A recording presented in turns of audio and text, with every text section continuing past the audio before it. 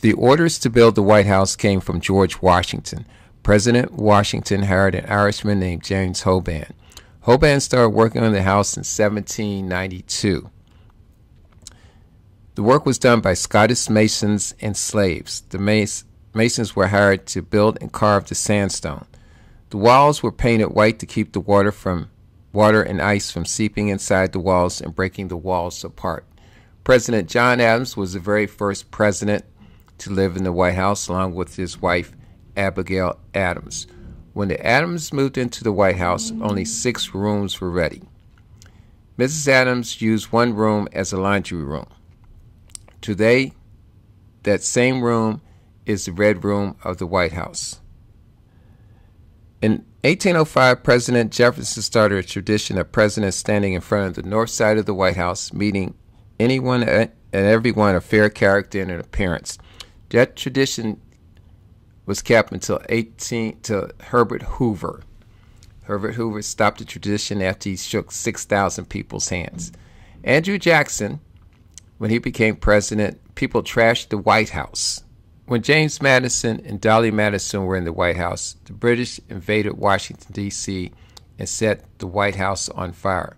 What saved the White House from being burnt down was a torrential rainstorm that night. When Abraham Lincoln was killed in Washington, D.C., over 25,000 people walked through the White House to view his body that was laying in state inside the White House. Mrs. Lincoln was too overcome with grief to attend any of the ceremonies. President Theodore Roosevelt in 1901 gave the White House its official name, the White House. President William Howard Taft had the Oval Office built in the East Office Building of the White House. President Franklin Delano Roosevelt had the Oval Office moved to the southeastern part of the White House. Harry S. Truman had the Truman Balcony built in 1948.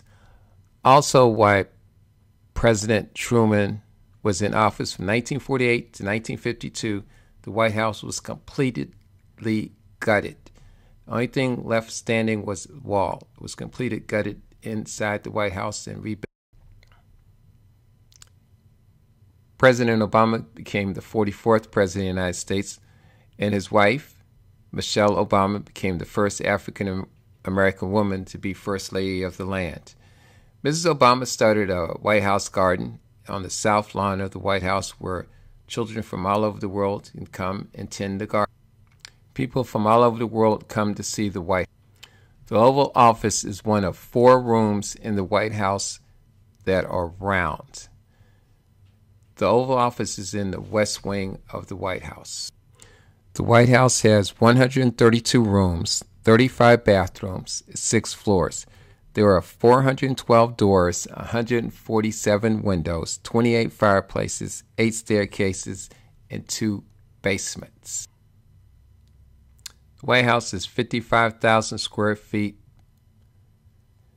and starting in the fall, people will be able to take White House tours again. You must contact your senator or your congressman.